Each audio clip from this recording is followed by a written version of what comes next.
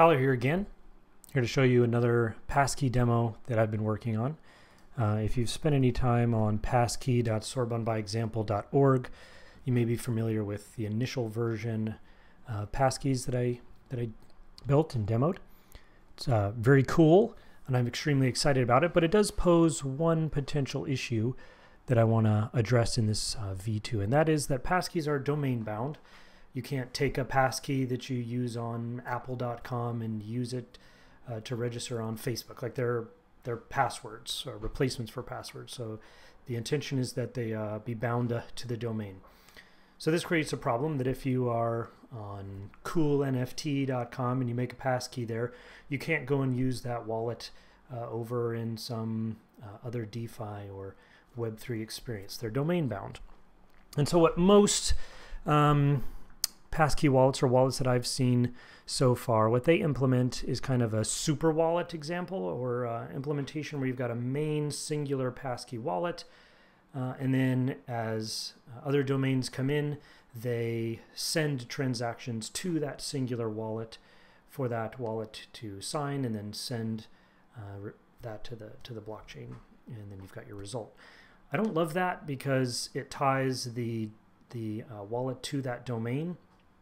So if the domain goes down or has some issues, you're not going to have access to your wallet. And then you're also encountering this experience where you're always going to need to have this pop-up that comes up that you'll need to kind of be shipped over to some other super wallet domain, sign the transaction, then move back. You'll interact for a while. You need to sign something again, and you're shipped off to super wallet.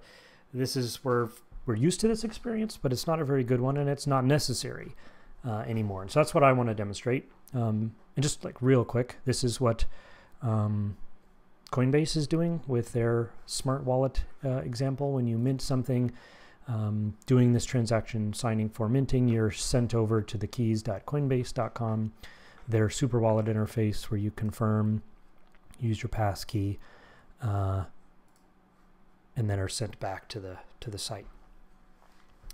I don't love that experience. I would really much prefer when you click mint and are interacting with a wallet that it actually just does all the WebAuthn stuff right here. But I do like that it would all be a single wallet. So one wallet, but no shipping back and forth from like a super wallet. So all that to say, here's my demo. We've got this crazy application called Super Peach. What we're going to do first is register a new super key. So this is very similar to what passkey.sorobanbyexample does. I'm going to make a brand new super wallet, so the singular wallet that all the other domains will use. So what's happening in the background is it deploys this contract, this abstract account, smart wallet to the blockchain. All very good. I need to make sure we've got some lumens in there. We do. We've got 100. That's good. But we don't have any. We got the one signer. So by default, it gets its own signer from the super wallet. This is the wallet that will be used initially when we add additional signers. So let's go over to site A. We're going to create a signer, and this is going to create a new passkey, which is domain bound to this 432 address as opposed to the 431. So we'll open this up, create a new passkey, and then it's going to open up on the window from 4321. So this is similar to the Coinbase model. The difference being the thing that you're signing is adding this passkey to the super wallet. So it's going to be this multiple signatures, almost like abstract signers rather than abstract accounts. We'll add this signer. This is going to ask for our Super Peach passkey, the one that we created originally. And what this will do is add this passkey as a valid signer on that Super Peach account.